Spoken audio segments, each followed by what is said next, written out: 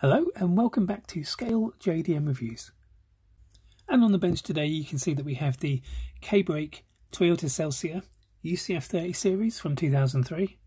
This is another Aoshima kit. It's not what I would class as rare, but I'm an absolute massive fan of K-Brake and I just had to do this one. Now the reason for choosing this particular kit is based on my previous video with the Luxy Aristo. Now that particular kit had a very certain type of suspension with swivel joints on it, which allowed the car to be positioned almost as if it had hydraulics in the real life version. These kits are very slightly different. The chassis is slightly more complex to set up. It does employ springs and screws and a very well thought out chassis by Aoshima. It is adjustable whenever you need it to be. You can have it as high up or as low down as you need, with camber or without camber. Saying that, these kits can be made with permanent camber, or you can do it with just a very slight amount of camber using the screws. Right, so without further ado, let's open this box, shall we?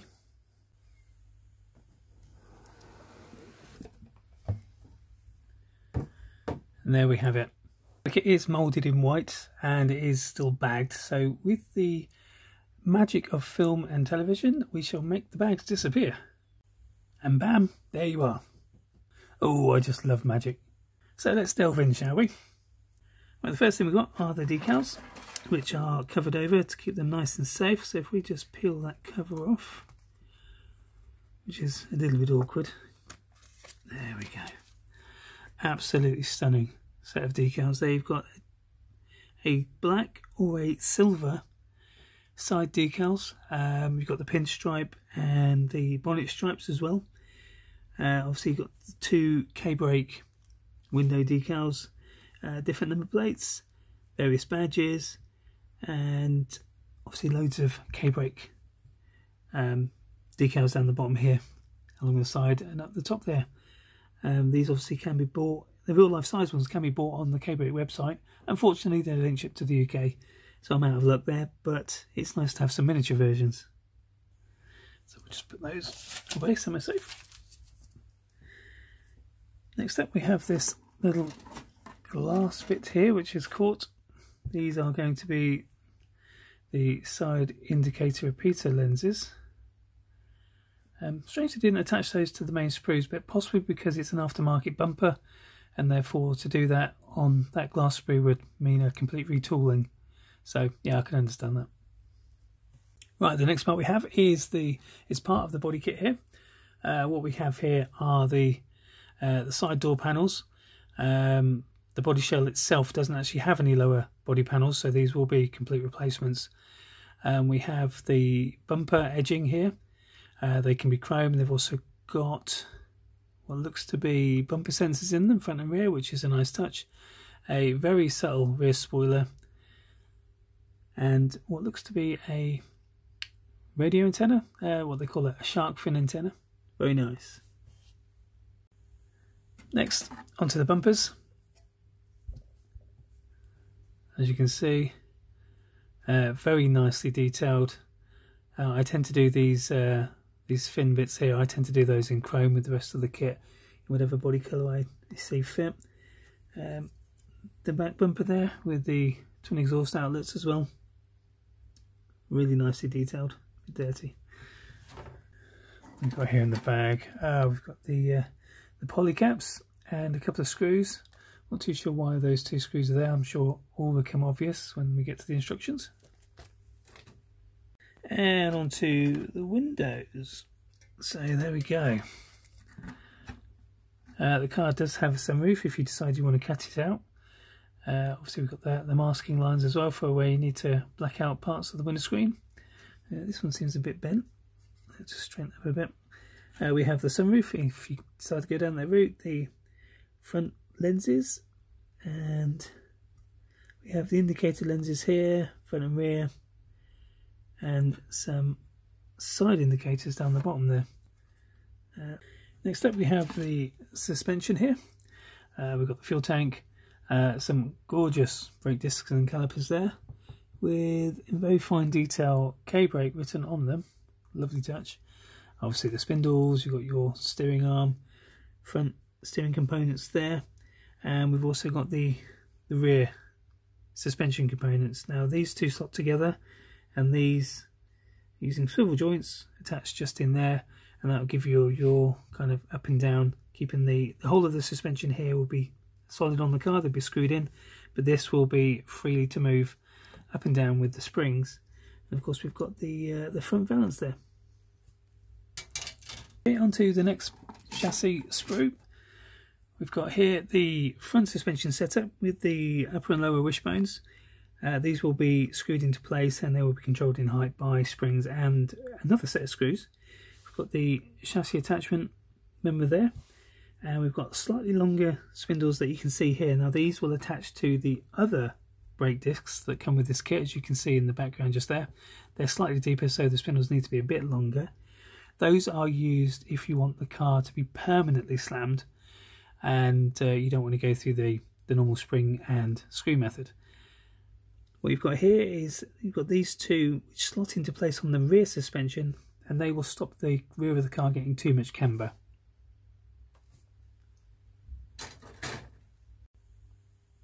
Now, as I said previously, we have these second set of discs which still look absolutely fantastic. Now these are slightly deeper, as you can see, and you would use this car if you were going to keep it in a permanently slammed stance. The steering components and the spacers and everything will help you achieve that. Now personally, I'm not a massive fan of massive camber. I do like the cars to be low. I do like to have a slight bit of camber. I think it just looks a little bit more natural. Obviously the Japanese are crazy. They love their massive camber on their VIP machines, or anything they can get their hands on, to be fair, and because they're absolutely crazy, they're forgiven for it. With this kit having two sets of brake discs and suspension setup, you can actually use those particular brake discs on another kit if you wish. I personally choose to go with the adjustable method, which is how this kit will be built. There we go. So we have the rear exhaust pieces, some resonators there, and the two back boxes with the tips just there, and we have a grille. This is the alternative grille. This is the K-brake version of the grille, which we will be using when we build this particular kit. And I'm not too sure if we're going to do that body coloured or not, but it does look really nice. Second set of chrome goodness we have right here. So we've got the original grille, which we'll not be using. We have some wing mirror inserts, the original exhaust tips just there. We also have the front light assemblies. Now in the clear parts there will be some almost what would be replicating projector lights which go into those two holes there. Got the rear light assembly which can be painted up as necessary. And we've also got this long silver thing which will go along the back of the car just above the number plate. And obviously you've got the door handles just there.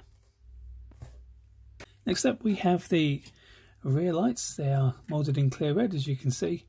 The gaps are for a couple of corner bits that are on the clear sprue, and once they're on the silver backing, which we saw on the last chrome piece, they do look pretty damn good. Right, next onto the interior, which we have just here. Moulded in beige, you can see all the details. We have a right-hand drive dashboard here, navigation in the middle, loads of switches and buttons. It can be nicely detailed up. We also have the windscreen wipers and the gear stick gaiter just there where the automatic transmission would go. That was flap on the left-hand side would be for cup holders. We'll come back to this bit in a few seconds, but we'll take out the rest of the interior. There we go. So again, like the Aristo, it's got a leather simulated interior, which looks fantastic. The doors can be detailed up really nicely. We've got a standard Toyota steering wheel there, the automatic transmission shift, the rear view mirror, steering console, and the front seats with their backing plates.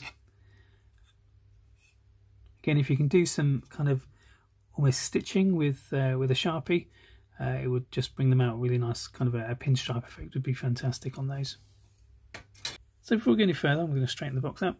We've got this little bit here, which we have seen on other kits before. Now this is sandpaper, and what this is for is when you take the body kit, we'll come to this again in a second, this is for sanding the inside of those wheel arches. Now what that'll do as you can see, we have, if you can see it on the camera very well, we've got a good 1/2 mil worth of plastic there.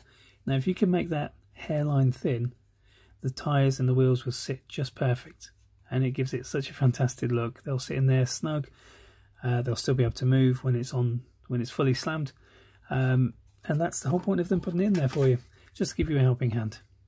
Right, next up, we're just going to quickly do this bit first. We have the side wing mirrors, what looks to be an aerial, even though we have the shark fin and the number plate. Alright, now onto the body shell, which is most people's favourite part. Now, as you can see, we have no lower body on here, so this would be where you put the side skirts. It's probably best to make this body shell all in one go and then paint it. So that would mean the side skirts front and back, maybe the spoiler if you want to use it, and obviously cut out the sunroof if you need it. The lines are there, just get yourself a really nice X-Acto blade and you'll be well away.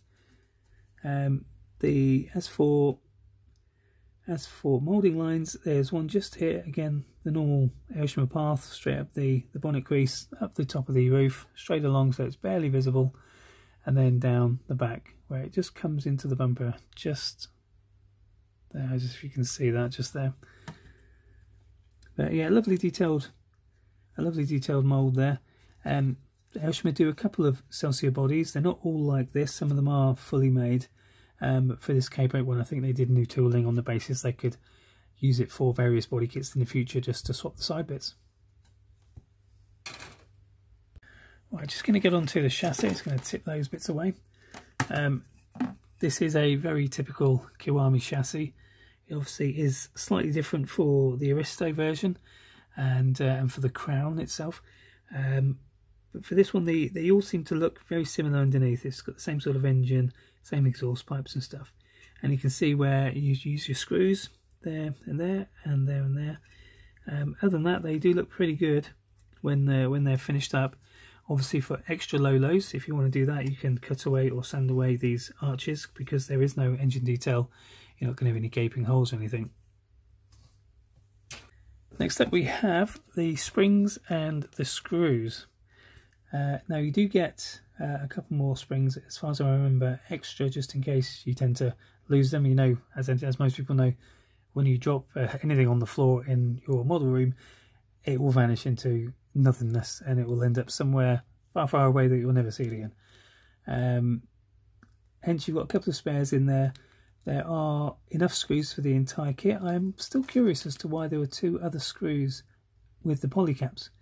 I'm pretty sure we'll figure that out in a moment. Right, on to people's favourite bit, which is these stunning wheels.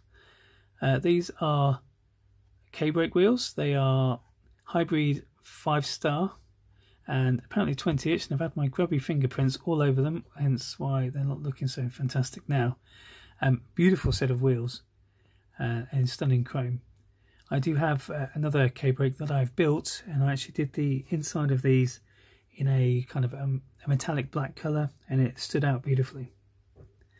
The other thing with this kit, it has the low profile tyres like I told you, but these, as you can see, are angled, so that when the car is sat on its angle like that, when it's sat on a camber, it sits flush with the road still, and that will help keep the car low to the ground. If you compare it to a standard tyre, which I don't actually have to hand so far, if you had another tyre, it would probably sit a couple of mil higher, on the basis if you've got a tyre that's the same thickness all the way through, obviously it's going to sit higher unless you sand it down. K-brake have taken this away from us, and they can see that we can have it beautifully cambered and still looking really nice and low. And these tyres are fantastic. I really do hope they start selling these tyres separately, because I think I'd have to stock up on them. So I'm just going to move these wheels out of the way, and we'll go to the instructions. Okay, let's dive into this bad boy. So the first thing you see is we have the Celsior overview. The car is running a little bit of camber and it looks beautiful. It is a very good representation of what the car will look like when it's finished, depending on which suspension setup you choose. Right, this next part is extremely important, because of course we all read the instructions before we carry on with the build. And the difference here is we have two different suspension setups, A and B. Now, A is if you want the car to be completely cambered constantly, there's no adjustment at all, it just sits flat on the deck and it looks fantastic. B, however, is adjustable, fully adjustable, and we will go through that in 2 seconds. Right, as you can see, on the A section, we use the thicker brakes. We put it all together as normal, and it's attached to the body with screws with some spacers. Now that keeps it from, I mean, if you take the spacers off, it probably won't fit properly on the chassis, but you could get technically extra low lows if you didn't use them. I always have. It goes far low enough than I could ever want it to go. But with the wishbone suspension and everything, it still looks nice. It still keeps that nice camber, and it looks fantastic when built up. Second part, obviously the rear suspension is made in quite the same way. We have the rear subframes going together and with the thicker brake discs as normal, and you can see again screws and spacers attached. Then you put your exhaust pipe and everything on, and suddenly you've got a slammed chassis. However, if you do prefer a little bit more of a customization when you're building your car suspension, choose the B method. This is using the slightly thinner brake discs. We then have to build the suspension in the same way with all the spacers and the plastic circlips. We've got springs and screws which are now employed, and this will adjust the height of each individual wheel on both subframes, and also the subframes themselves, as you can see, do have springs and screws as well, so you can adjust the entire subframe in one go. And you have to be very anal with this. You have to make sure it is level, and then once you've done that, you set up your physical wheels itself, so otherwise the whole car could look completely unbalanced. However, you could get some real kind of three-wheeled action if you set it up in a particular way, if you wanted to do that. It still looks good, it looks great slammed. With the screw method though, you find that you have less camber on the wheels. You can screw them right up, which will bring the camber in, and it will almost be like the A method, but you still have the adjustability there. However, I have it so it's just got a slight adjustment, but it's sitting really nice tucked up against the inside of the arches there. And in order to do that, you need to use the A method. Sorry, you have to use the B method.